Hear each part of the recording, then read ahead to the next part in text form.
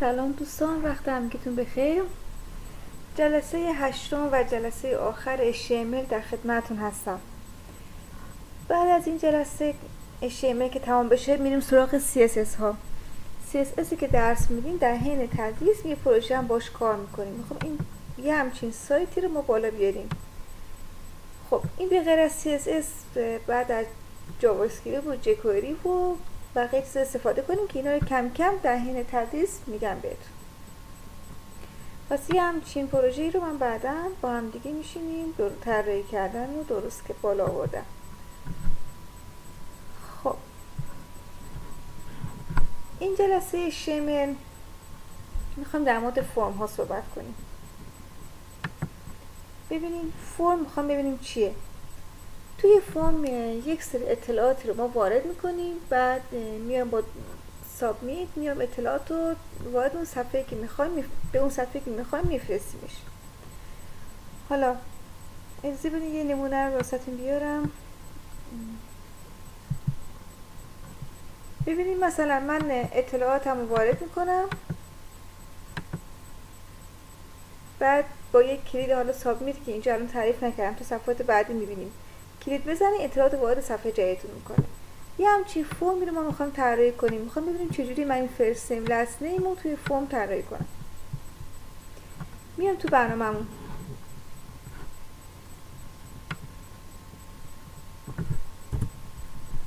می‌نویسم تگ فرم. پس یک تگ بازبسته فرم دارم. خب این صفحه‌مون هم همینجوری کنار نمایش بدیم.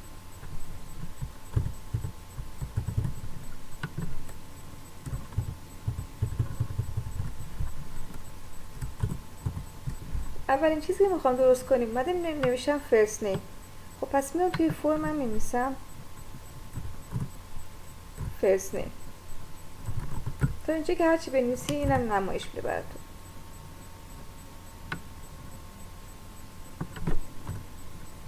خب برای اینجا میام از تگ اینپوت استفاده میکنم، یعنی اطلاعات رو وارد کنم.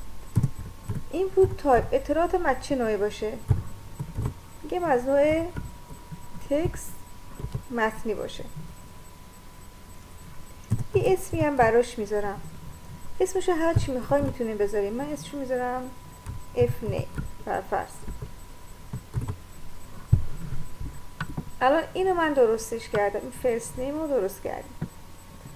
حالا بعدی لاست نیم، مدام خط بعدی، پس یک اینجا یه بی آر میزنیم، یه اینتر میزنیم با تگ بی آر.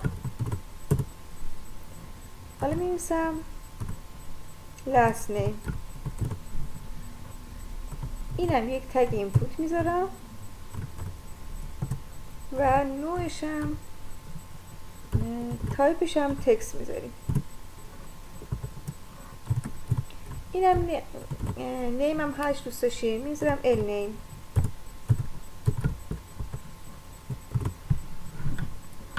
اینم درستش کرد، اینم از لاست نیم. پس این طریقه درست کردن این فرممون شد.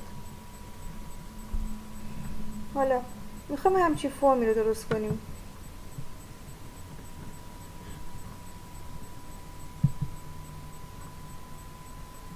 اینا کنیم میل، فیمیل و آدر. با دکمه رادیویی میخوام درستش کنیم. رو هر کدوم که کلیک کنم یکی دیگه غیر فعال میشه. در هر حالت فقط یه دونه میتونه انتخاب داشته باشیم. اینو چجوری درستش کنیم؟ بریم تو برنامه‌مون.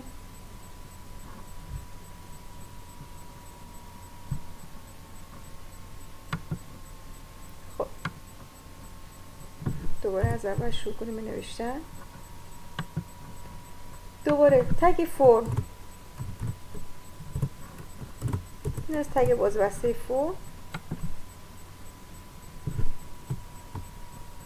می‌نویسم تگ اینپوت. خب اطلاعات بهش بدم از نوع تایپ. اون قبلی از نوع تکست بود، این از نوع رادیو انتخابش میکنم. خب یه اسم براش میذارم. فقط دقت کنین که ببینید من الان تو این فایلم 3 تا الیمنت دارم، 3 تا حالت دارم، هر 3 تاش یکیه، چون من در هر حال یکی رو باید انتخاب کنم. پس اسمایی که برای 3 تاش انتخاب میکنم یکی میذارم. من فرضاً میذارم آ1.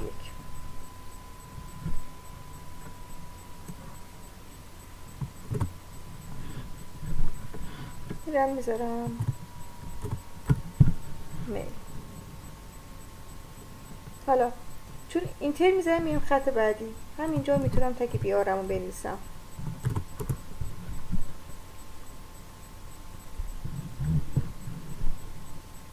یک تگ اینپوت دیگه،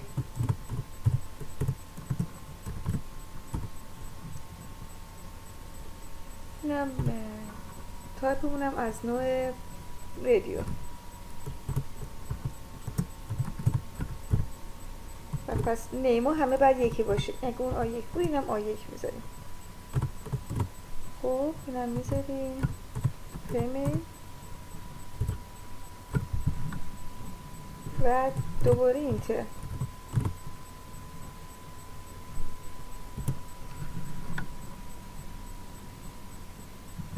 برای حالت سوم اینپوت تایپ و رادیو نیم، دوباره نیمش بعد مثل قبلی ها باشه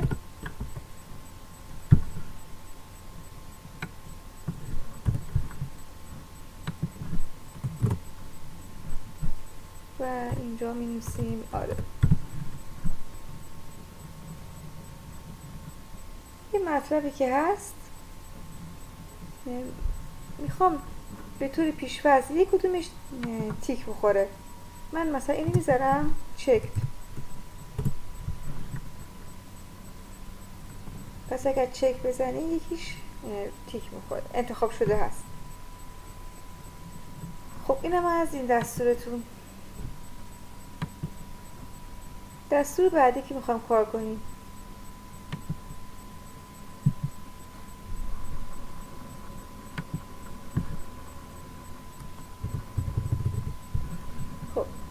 نکنید نوشتم نیم همین لاست نیم و دکمه سابمیت استفاده کردم. بعد اطلاعاتمو وقتی اینجا وارد کنم سابمیت رو بزنم میره وارد یه صفحه جدیدم میکنه. اون صفحه‌ای که من براش انتخاب کردم و میره اطلاعات رو وارد اون صفحه میکنه.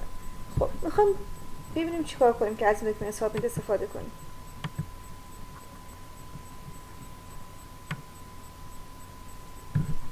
برنامه‌اش رو از اول بنویسیم. تگ فرم، دوباره تگ بازبسته فرم.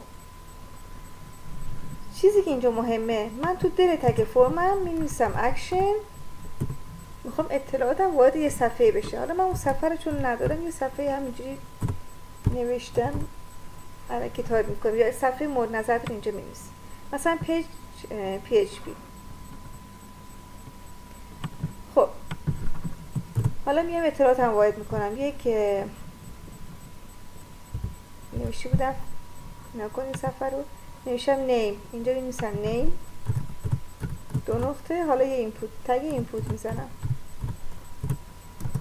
اینم از نوع تکست براش انتخاب میکنم. یه اسمم براش میذارم اف نیم. خب اینتر زدم، اومدم خط بعدی. همینجا جای نیم من میتونم یه اینتر بزنم. اگه بخوام مثل اون بنویسیم اینجا میتونم یه بی آر بزنم، بعد برم وارد این. خب اینجا هم باز یک بی آر بزنیم، بریم خط بعدی. حالا اینجا بنویسم لاست نیم، دوباره یک تگ اینپوت، اینم از نوع تکست، دوباره اطلاعاتمون رو میخوام توش وارد کنیم و یه نیم هم براش میذاریم.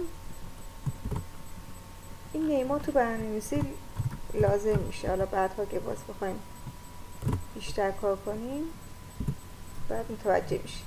خب نیم میشه لاست نیم و یک دو تا بی آر میزنم، دو تا اینتر میزنم، تو تگ بی آر استفاده میکنم که بعد میرم این دکمه رو طراحی کنیم، دکمه سابمیتمون رو می‌نویسم اینپوت تایپش از نوع سابمیت باشه. سابمیت چیکار میکنه؟ اطلاعات رو میفرسته روی صفحه‌ای که شما تو قسمت اکشن آدرس رو زدین. خب ولیوش هم مقدارش هم باشه، بنویسم سابمیت. اینجا هر چی بخوای میتونی ولیوشو بذاری. پس این طریقه درست کردن کلید سابمیت من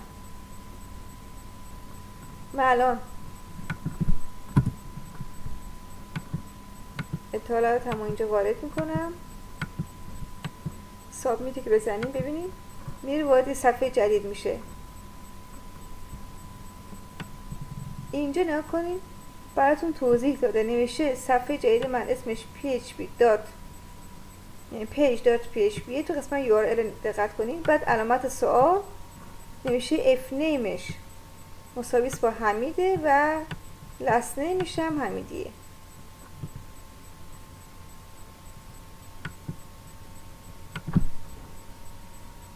خب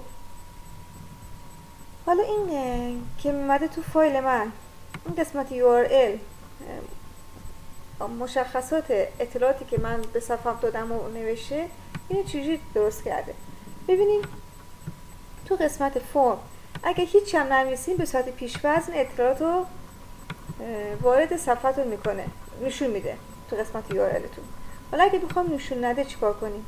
برای نمایش در اصل اومده از متد تو هم قسمت فرم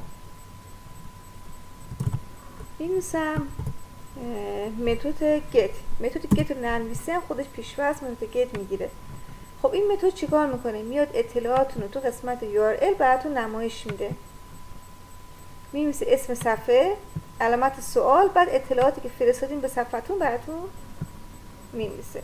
حالا اگه بخوام نمایش نده و یوزر اینو نبینه، میام به جای متد get می‌نویسم متد پست.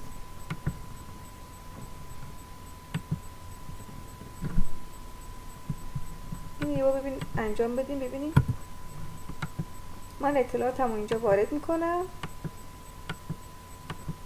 سابمیت میزنم، میره صفحه بعدی، صفحه همین page.php من، ولی اطلاعاتمو در قسمت URL برام میگه نمایش نداد.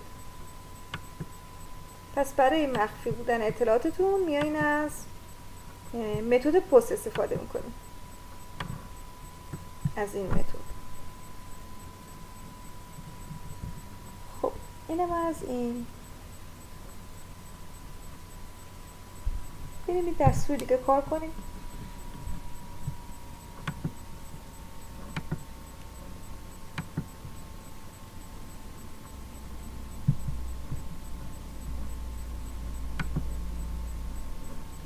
نکنید من این یکم بزرگترش کنیم که بهتر ببینیم. یک کامبو باکس درست کردم، میام روی علامت فلش میزنم، هر کدوم از این را که بخوام از لیستی که بخوام انتخاب میکنم. فرضاً بلور میزنیم، سابمیت میزنیم، میریم وارد صفحتون میشه. بعد ببینید گفته که حالا اینو بعد براتون توضیح میدم. خب اینو میخوام چی درست کنیم؟ این کامبو باکس ها رو میریم تو برنامه‌مون،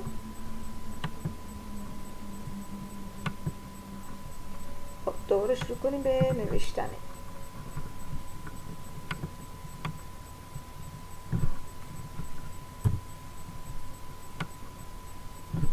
تگ فرم که می‌نویسیم، حالا بین این تگ باز بسته فرم.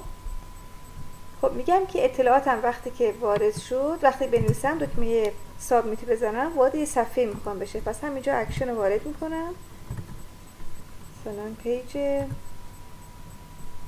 page.php اسم صفحتون رو وارد میکنین. بعد میان از سلکت انتخاب تگ سلکت استفاده میکنین. سلکت یه نیم براش میذاریم، مثلا من اون کامبو باکس من در مورد رنگ هاست، اسمش میذارم کالر. میتونید در مورد ماشین باشه، اسمش بذاریم کار، هر چی دوست داشتید. خب این از تگ بازبسته سلکت من. حالا نگاه کنیم، من 3 تا آبجکت داشتم این داخلی، می‌نویسم یا براش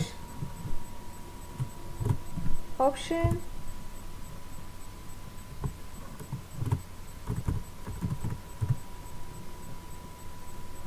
خب ولیوش مساوی بذاریم با میتونم از اسم استفاده کنم رد، این هر چی بخوای میتونیم بذاریم. این میگم مقدارش باشه رد. حالا آپشن بعدی من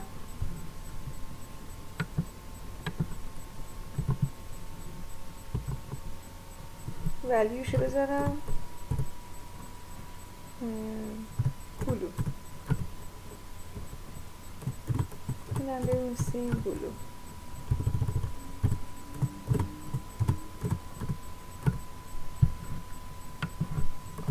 و آپشن بعدی مونم یه ولیو و رنگ زرد اینجا میزنیم زرد.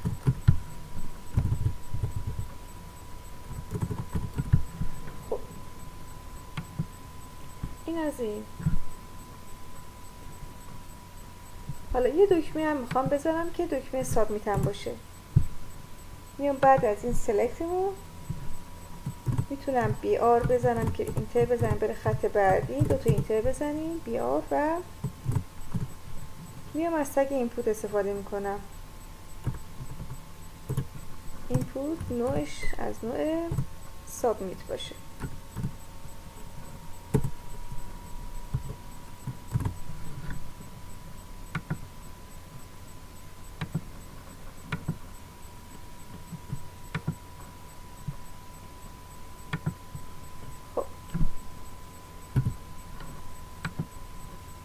ببینید من الان روی این کلیک کنم بیاد صفحه بعدی، تو قسمت URLش رو دقت کنید نوشته پیج PHP کالر رد، یعنی کالر منو مساوی با رد قرار داد. خیلی مهمه که اطلاعاتی که فرستاد به صفحه بعدی یک رده. حالا اگر من زرد رو انتخاب کنم بعد سابمیت رو بزنم، این کالر منو مساوی با یلو میذاره. حالا همینو با عدد هم میتونیم بذاریم. مثلا من اینو بذارم 1، اینو بذارم ولیوشو بذارم 2، یلو رو هم بذارم 3.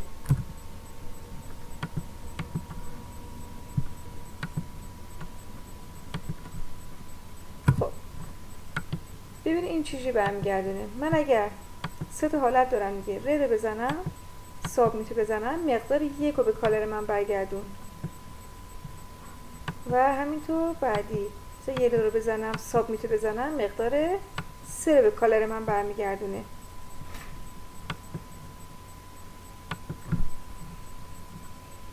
خب یه کار دیگه هم میتونیم بکنیم.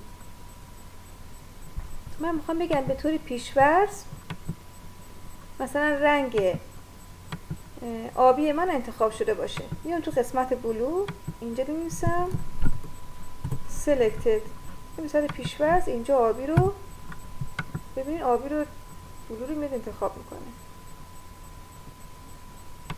پس بیام تو هر تگی که میخوام انتخاب شده باشه selected رو میذارم داخل تگم تو آپشنم. خیلی دستور بعدی که میخوایم کار کنیم اینو میخوام انجام بدیم. ببینیم برنامه چی کار میکنه. ببینید من یک متن اینجا میتونم بنویسم بعد سابمیت بزنم، این متن برای من بفرسته. یه متن طولانی هم میتونیم بذاریم.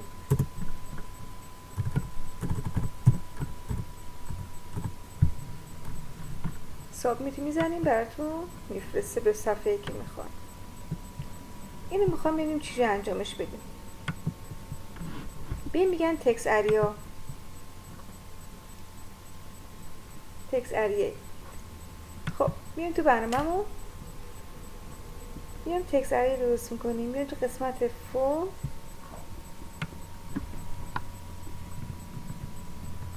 خب دوباره تو تگ فرم این تگ فرم رو نگه میداریم،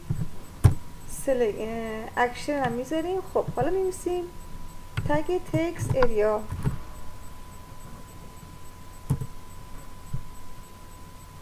یه نیم براش میذارم،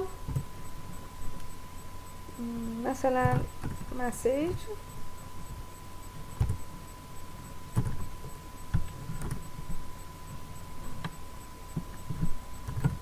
حالا هر نیم خاصی میتونیم بذاریم. خب اندازه صفحتون رو معلوم میکنیم. میگم که روزش باشه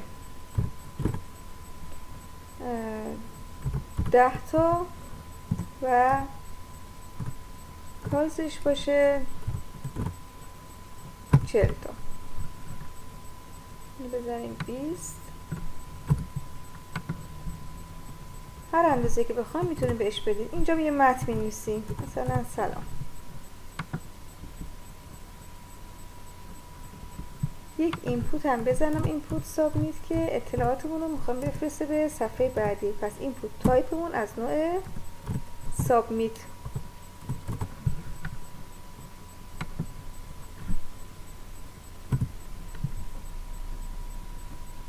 اینجا اطلاعاتون رو وارد میکنیم و میره صفحه بعدی. سابمیت بزنیم میره صفحه اصل.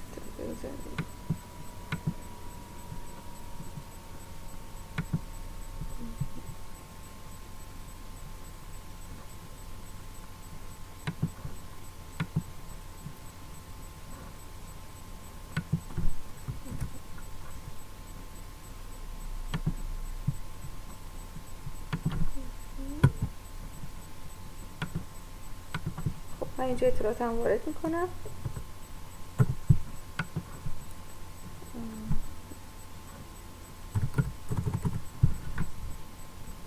سابمیت بزنیم میره وارد صفحه بعدیتون میشه.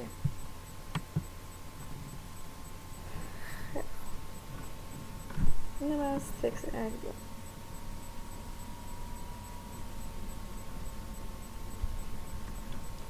حالا مطلب بعدی که میخوام یاد بگیریم پسورد گذاشتنه. ببینیم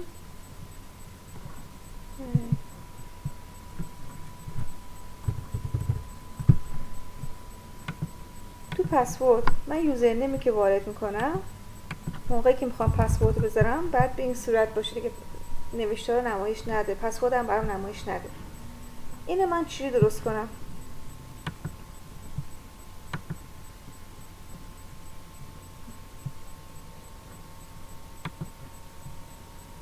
این صفحه قبلیمون رو ما یک جای صفحه قبلی ما به این صورت اطلاعات وارد میکنیم. این قبلی رو با کار کنیم. خب بریم سابمیت بزنیم. ببینین هلو رو وارد صفحه همون گذاشت. سلام هلو، اونم فاصله که میزدم. خب این مبحث جدیدمون پسورده. بیایم دوباره تو تگ فرم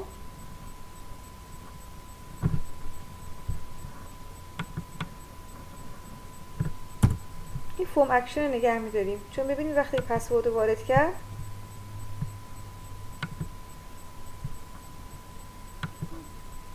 دکمه سابمیت هم میزنیم که وارد صفحه جدیدمون بشه. پس این فرم اکشن هم میذاریم.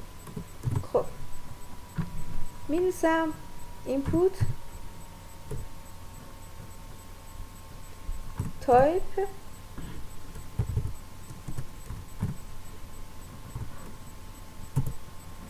خب اولی رو از نوع نیم میذارم، تکست میذارم، چون میخوام یوزر نیم هم وارد کنم. نیمش هم میذارم یوزر نیم. حالا هر اسم خاصی میذاریم. قبل اینم می‌نویسم یوزر نیم که مشخص بشه که این یوزر نیم منه. اینجا می‌نویسم یوزر نیم. حالا اینجا می‌نویسم پسورد. یه بی آر البته بزنیم که اینجا اینتر بزنیم که بره خط بعدی. پسورد وارد میکنیم، دو نقطه با دستور با تک اینپوت. خب اینپوت تایپ اینجا دقت کنیم نوعش رو از نوع پسورد میذارم، پس این مهمه. تا کاری کردیم قبلی نوع تایپش تکست بود، این تایپش پسورده. یه اسمم براش میذاریم، مثلا PSW پسورد.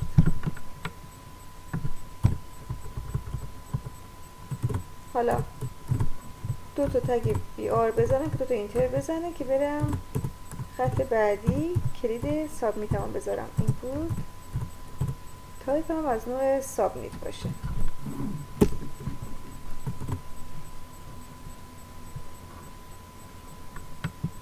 خب اینا کنید به این صورت در اومد.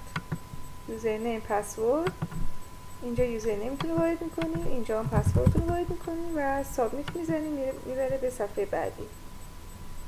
این پسوردتون هم اینجا نوشته.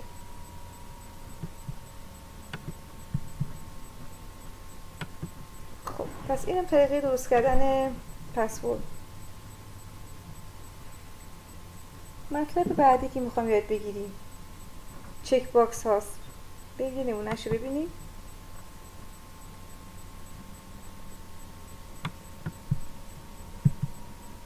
چک باکس رو بزنیم،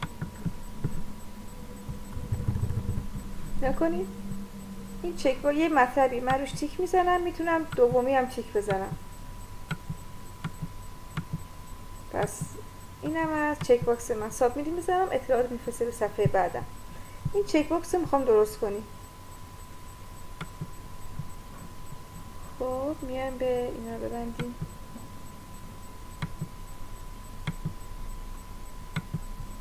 خب این دستورش رو پاک کنیم، دوباره از اول شروع کنیم به نوشتن تو تگ فرممون. اولا که چون میخوام بره تو صفحه بعد اطلاعاتم، اینجا یه اکشن میذارم تو قسمت فرم و آدرس صفحه که میخوانم تو دابل کوتیشنش مینویسیم، فرضاً پیج PHP. حالا میان اینجا مینویسیم تگ اینپوت، نوعشو تایپشو از نوع چک باکس انتخاب میکنیم. حالا یه اسم براش میذاریم،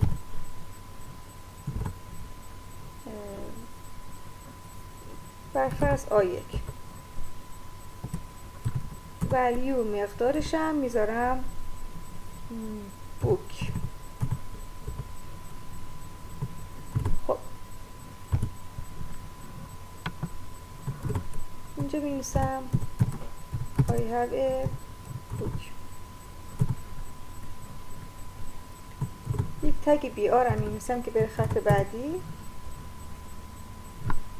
حالا یه چک باکس دیگه میخوام درست کنم، دوباره اینپوت و تایپ از نوع دوباره چک باکس و نیمشو میذاریم برفرض A2.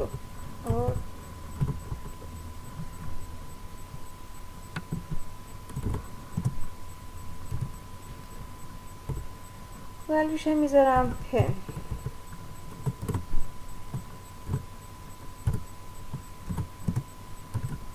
I have a pen.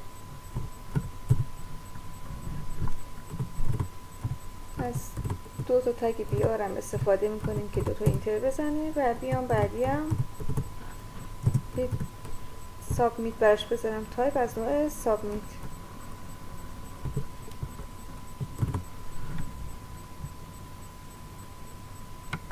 خب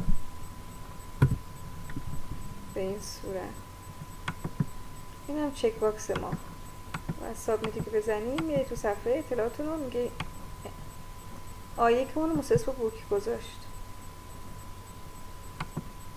ببینیم من اگر این پن انتخاب کنم، سابمیت رو بزنیم، A2 مسلس با پن فرست صفحه بعدی. خب اینم از این. مرحله بعدی میخوام ایمیل درست کنیم. بیایم اینجا نگاه کنیم.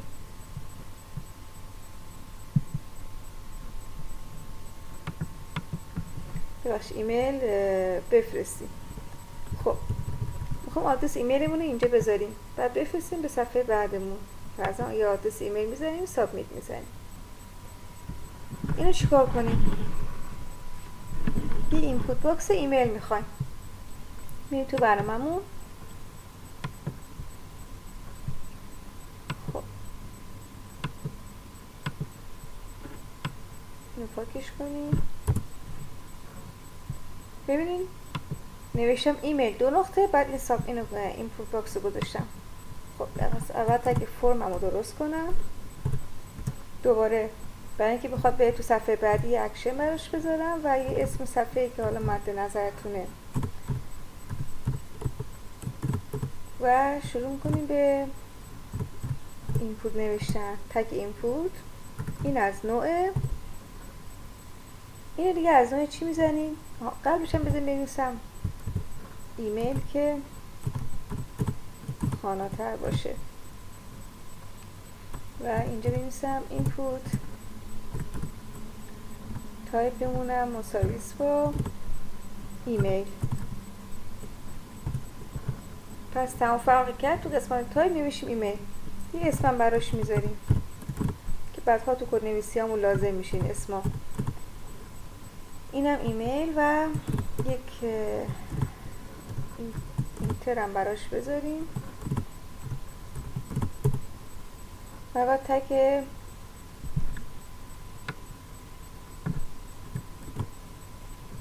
بیار من اشتباه نوشتم. خب دوباره تگ اینپوت میزنیم و سابمیت اینپوت تایپمونم از نوع سابمیت باشه.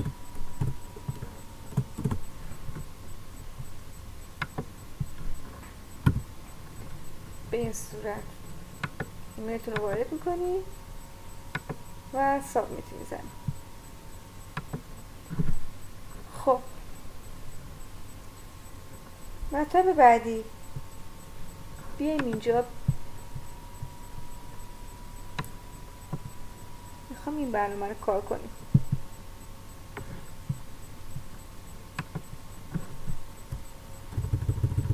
این چیکار میکنه؟ من بهش گفتم یک سری اعداد وارد کنه.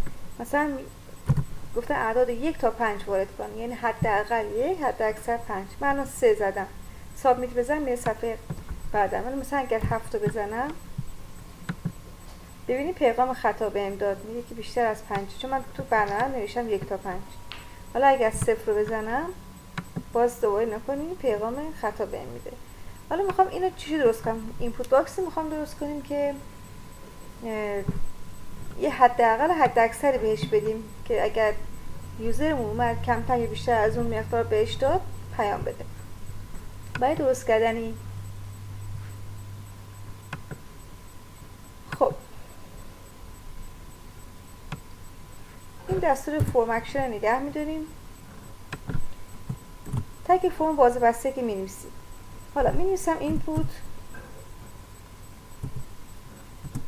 این تایپشو از نوع نامبر انتخاب میکنم. نامبر عدد. یه نیمم براش میذارم، فرضاً حالا اسمشو میذاریم، حالا هر اسمی، و یه حد اکثر حداقلی هم براش میذارم. میگم مینیمومش باشه 1 و ماکسیمومش باشه 5. و یک اینپوت سابمیت هم که اینجا میذاریم براش. اینپوت از نوع سابمیت، تایپ و سابمیت.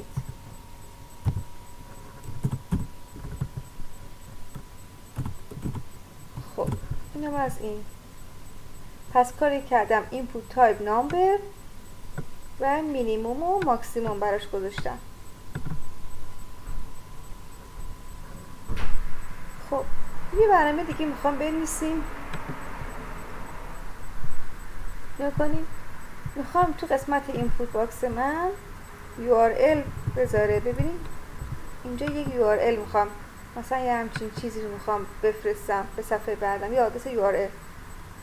باید حتما آدرس URL باشه. اگه شما یه چیز علکی بنویسین بهتون پیغام میده، میگه حتما باید اینجا URL وارد کنیم.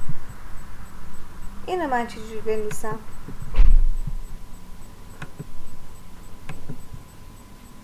خب دوباره تگ بازبسته فرم و اینپوت سابمیت هم میذارم. اینجا بنویسم اینپوت، اینو از نوع تایپ URL. خیلی راحت این برنامه ها ولی خیلی کاربردیه. خب یک نیم من براش میذارم و تگم رو میبندم. این هم از طریق درست کردن تگ اینپوت باکس URL. خب یه چیزی که هست اینجا رو نگاه کنید.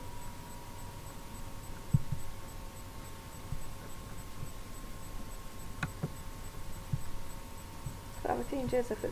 خب نگاه کنید، من اینجا یک تگ گذاشتم، یک اینپوت باکس گذاشتم. این اینپوت هم هر کار میکنم یوزر هر کار کنه تغییر بده ببینید عوض نمیشه. یا این قسمت رو نگاه کنید، اینپوت باکس من غیر فعاله. خب ببینید اینا رو من چی درست کنم.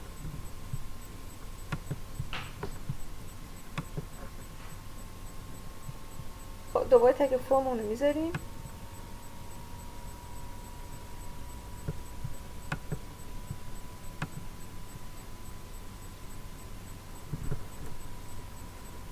خب می‌نویسم اینپوت تایپ، این از نوع تکست میذارم،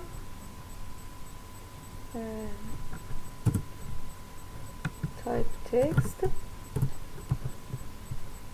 یک نیم براش میذارم، فرضاً میذارم اف نیم، یه ولیو براش میذارم که میذارم حمید.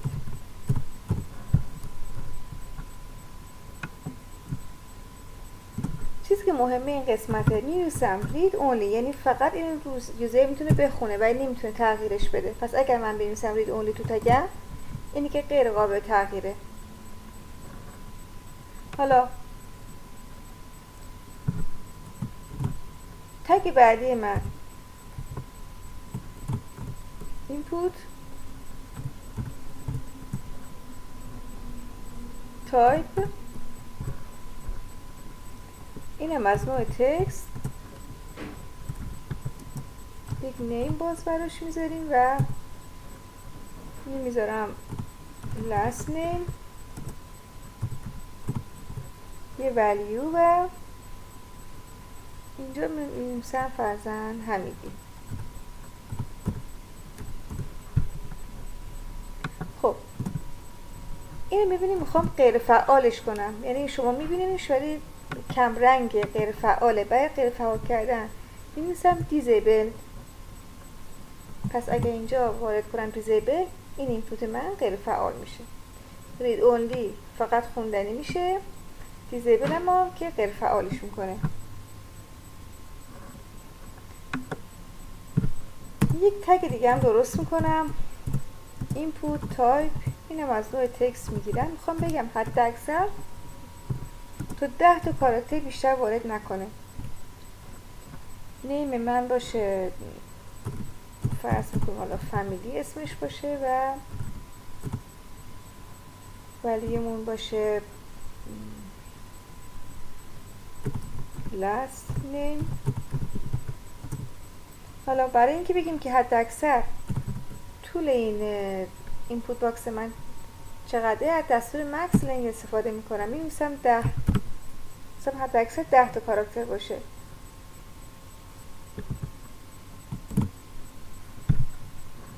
اینم از نکته دیگه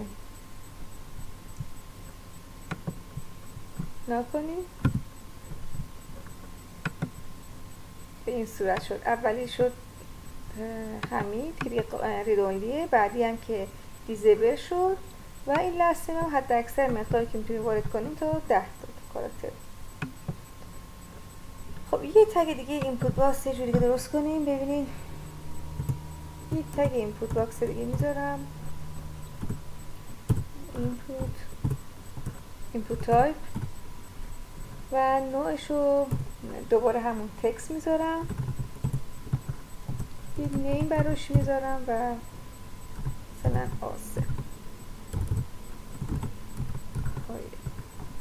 یک ولیو براش میذارم،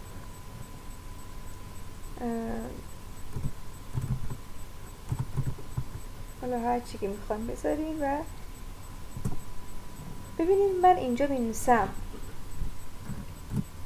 اوتو فوکوس، این چیکار میکنه؟ ببینید اصلا ولیو براش نذاریم، اصلا این ولیوشو پاک کنیم. خب بیایم اینجا نکنیم به طور اتوماتیک موسمان اومده روی این گزینه، روی این اینپوتم. حالا اینجا میتونم اطلاعاتم وارد کنم. پس اگر اتومات موس بره رو بخوام بره تو اون قسمت اینپوت باکس من، میام اینجا مینویسم اوتو فوکوس. خب اینم از این مطلب. خب یک موضوع دیگه، من میخوام دو تا سابمیت داشته باشم، کلید سابمیت من دو تا باشه، یکیش بره تو یه صفحه، یکم اطلاعات دیگه مثلا وارد یه صفحه دیگه کنه. ببینین به این صورت نکنیم من الان اینجا دو تا سابمیت دارم. من اگر اینجا اطلاعاتم وارد کنم وارد یه صفحه میشه، برم مثلا پیج 1 اطلاعاتم وارد میشه، اینجا تو URLش نگاه کنید. ولی اگر سابمیت 2 رو بزنم وارد پیج 2 هم میشه، باز تو قسمت URL ببینید وارد پیج 2 شد. خب اینو میخوام ببینم چی درست کنیم.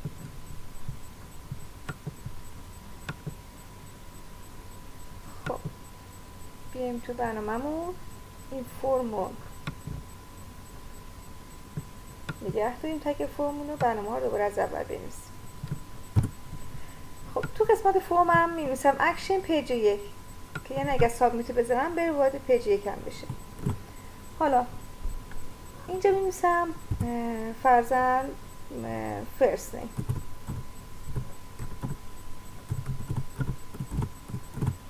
یه اینپوت باز میکنم. اینپوت تایپ هم از نوع تکست باشه و یه اسم براش میذارم فرست نیم، اف نیم. این از این یک تگ بی آر هم میزنیم که ببنده. حالا بعدی می‌نویسم لاست نیم، اینو برای خانه شدن برنامه اصلا که می‌نویسیم لاست نیم و فرست نیم. خب این هم اجازه بدیم درستش کنیم. خب یه اینپوت باکس میذاریم، این هم از نوع تکست دوباره.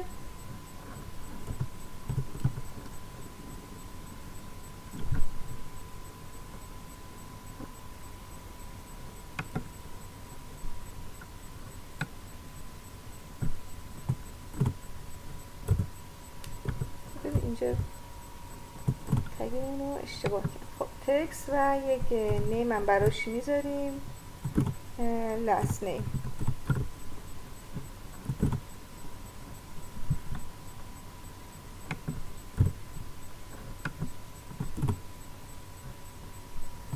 خب اینم یک اینتر میزنیم براش با تگ بی آر. حالا اولین دکمه سابمیتم رو درست میکنم، اینپوت تایپ از نوع سابمیت، این که چیز خاصی نداره. ولیو هم براش میذارم نوشته باشه سابمیت.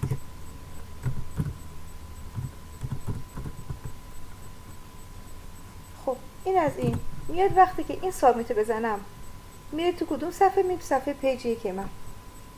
اینی که بلد بودیم. تو تا حالا بی آر میزنیم که دوتا اینتر بزنه. حالا اینپوت باکس دیگه من چجوری؟ اینپوت تایپ دیگه من اینپوت تایپ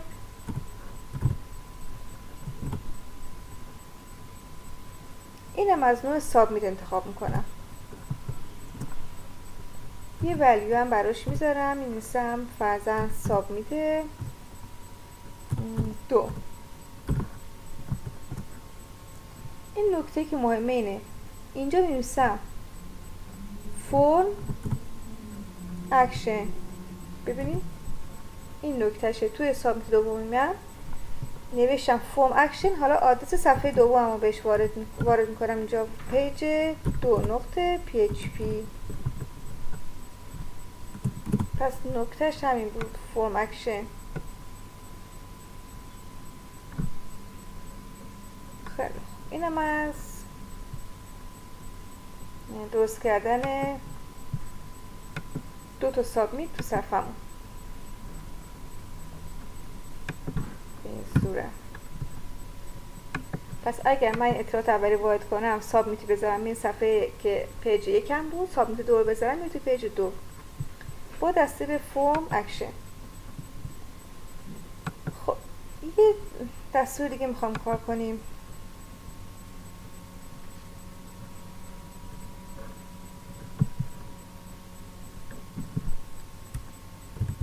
چیکار میکنه؟ نکنیم من یه اینپوت باکس دو تا اینپوت باکس درست کردم، بعد به صورت کمرنگ برای یک یوزر داره توضیح بده که اینجا باید فرست نیم رو وارد کنیم و اینجا باید لاست نیم رو وارد کنیم.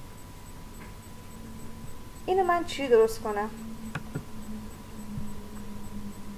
میام تو برنامه‌ام، دکمه سابمیت، پس اینپوت تایپ رو نگه می‌داریم، سابمیت و اکشنمونم، فرم اکشنمونم نگه می‌داریم. خب من اینپوت می‌نویسم، نوعشم که از نوع تکست میذارم، یه اسمم براش میذارم name و این قسمت مهمه. نکته درسی ما الان پلیس هولدر نکنیم. من این رو بزنم بنویسم، هرچی اینجا بنویسم اینجا به صورت کمرنگ تو صفحه نمایش به هم نمایش میده. فرست نیم. اینم از این. حالا تگ بی آرم رو میبندم که اینتر بزنه و میرم خط بعدی رو مینویسم اینپوت، دوباره تایپ میکنم، اونم از نوع دوباره تکست چون خاطرات وارد بشه و نیممونم میذارم بر فرض میذارم لاست نیم ال نیم و اینم پلیس هولدرمونم میذارم مینویسم لاست نیم و تگ بیار و اینجام که اینپوت تایپ سابمیت. خب این میاد چیکار میکنه؟ پس نوشته هامو به صورت کمرنگ اینجا نمایش میده، فرستمون لاستیمو کمرنگ نمایش میده. خب یه نکته که اینجا باید بدونیم، نکنیم متدش که گفتیم از نوع گت به صورت پیشرفته چه بنویسیم چه ننویسیم. بعد اگر من بخوام وارد صفحه بعدی که میشه به جای اینکه رو همین صفحه بعدی رو بیاره توی یک صفحه جدید باز کنه کنارش بذاره، باید این کار بکنم. تو قسمت فرم اکشن بنویسم تارگت مساوی با خط فاصله تو دابل کوتیشن بلنک آندرلاین بلنک، اینجوری باید بنویسیم. پس من تو فرمم مینویسم تارگت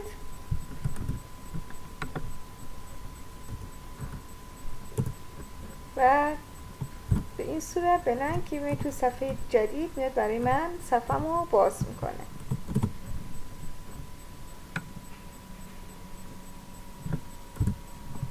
به این صورت. خب ببینید من گاهی لازم یه سری اطلاعاتی رو وقتی داره میفرسته به صفحه دیگه، من اینجا مخفی نگه دارم از یوزر و اینا رو بفرستم به صفحه جدیدم. این اطلاعات رو نمیخوام یوزر ببینه، میام از یک اینپوت تایپ استفاده میکنم که این تو اینپوت تایپ من مخفی از نوع هیدنه، یه اسمم براش میذارم مثلا حالا من یه اسم همینجوری میذاریم براش. خب و مقدارش چی باشه؟ مقداری که میخوام بفرسته در مورد فرضاً ایران. اینو اصلا براتون نمایش نمیده، ولی این اطلاعاتو آسر و مسایس با ایران رو میفرسته تو صفحه جدیدتون. پس اینم در نظر داشته باشی. اینپوت تایپ هیدن. خب دستور بعدی که آخرین دستورمونه، میایم اینو کار میکنیم.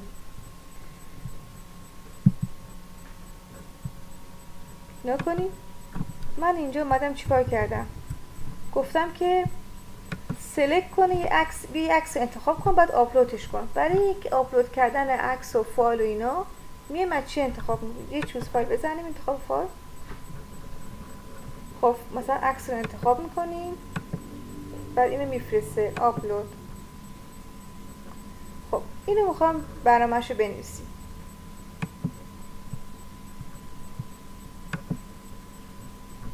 خیلی اصلا کلا همشو از اول شروع کنیم به نوشتن.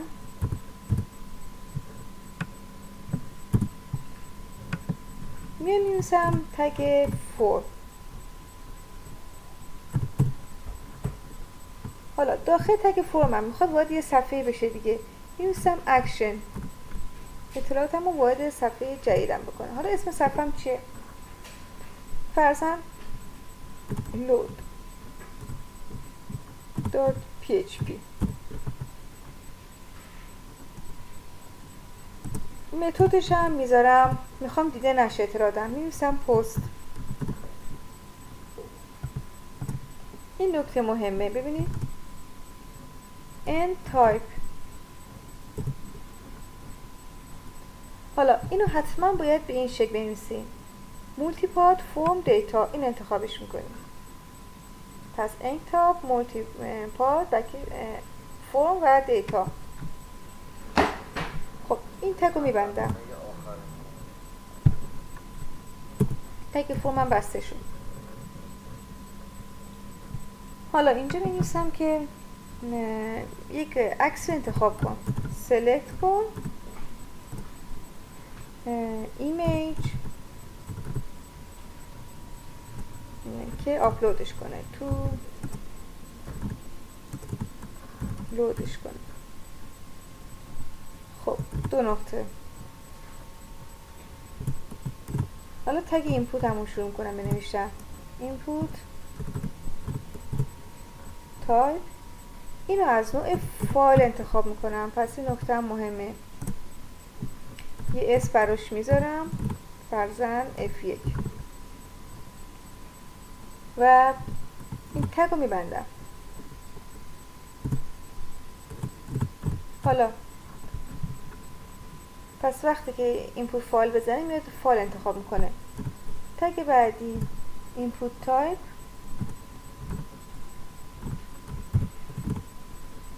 اینم یه دکمه سابمیت براش میذارم، سابمیت کنه و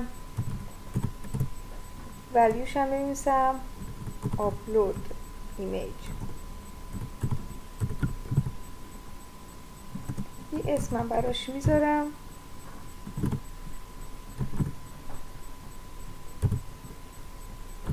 سابمیت. اینم از برنامه‌مون. پس نکتهش این بود، تو قسمت end تایپمون مولتی پارت و فرم دیتا این حتما باید انتخاب کنیم و تو قسمت اینپوت تایپمون هم فایل میزنیم و بعدش هم که دکمه سابمیت.